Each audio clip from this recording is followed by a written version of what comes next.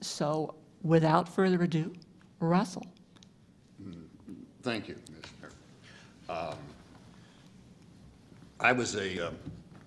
I too was a last-minute invitee, although I was invited last week. So members of the prior panel trumped me in their recency. I was accused this morning by one of your local papers of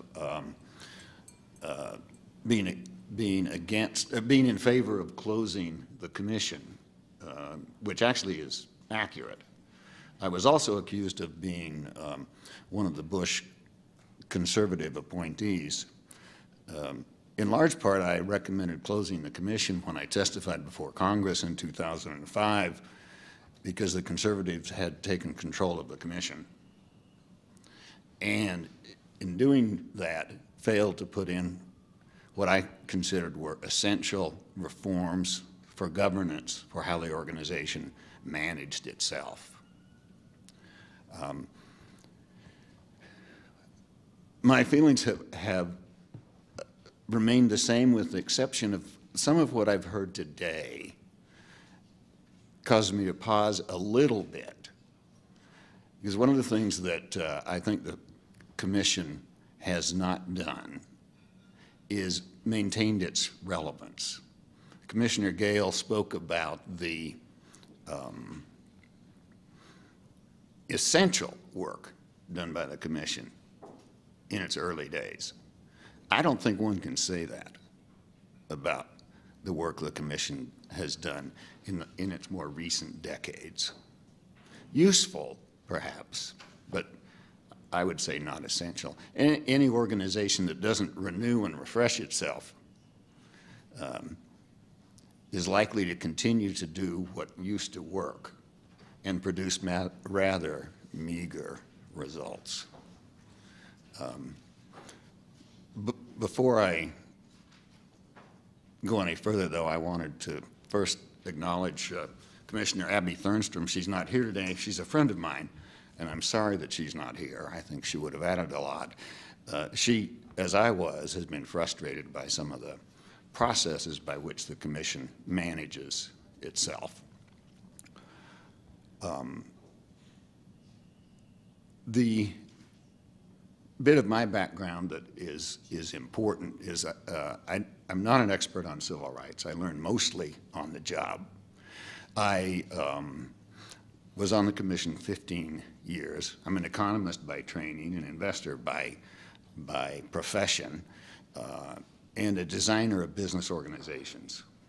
And in the organization design business, the most important thing are the 3 Ps that we talk about: purpose, process, and people.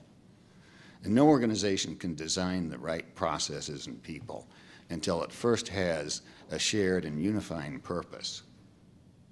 Then an organization that gets the 3 Ps right can achieve remarkable results.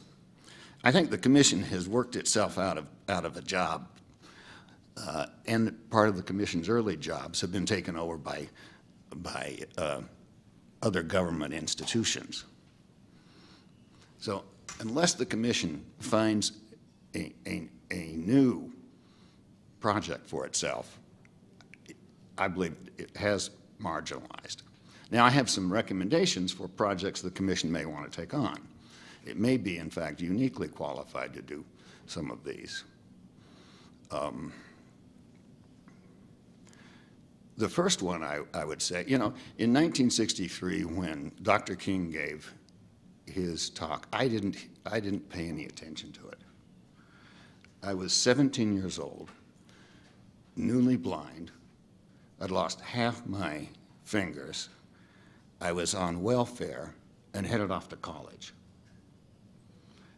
But over the years, I've listened to the King speech many times, but I've never been more moved by it than I was when I listened to it this last time and realized that part of his dream has been fulfilled by my children and grandchildren. Far more than my generation, their generations have come to regard their friends and judge their friends not by the color of their skin, but by the content of their character. My youngest son, when he was in high school years ago, came home with some friends after school, and after they left, I said to him, "Jamie, why didn't you tell me that your friend John was black?" And Jamie was just stunned. He didn't know how to answer that. And he said, "Dad, what would that matter?" You know, race doesn't show up for my kids' generation in the same way that it has for mine. It often doesn't show up for me, but that's because I'm blind.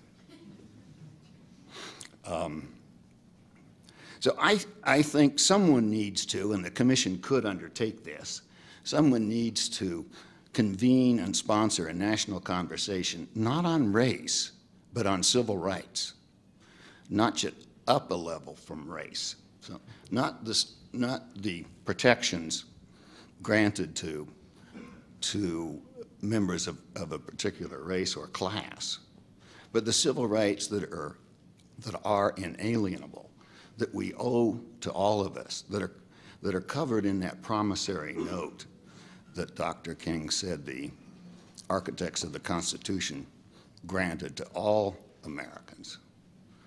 That, I think, would be a valuable national conversation if it were a place where people could, or a set of places where people could express well-meaning differences of opinions without being called racist. So often our dialogue is impeded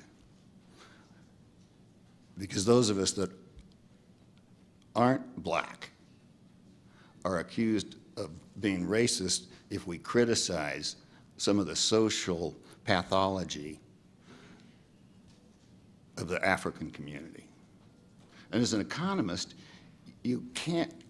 I cannot be so moved by the problems of poverty. But also, I know that the problem of poverty is not an absence of money. It's an absence of practices that produce money.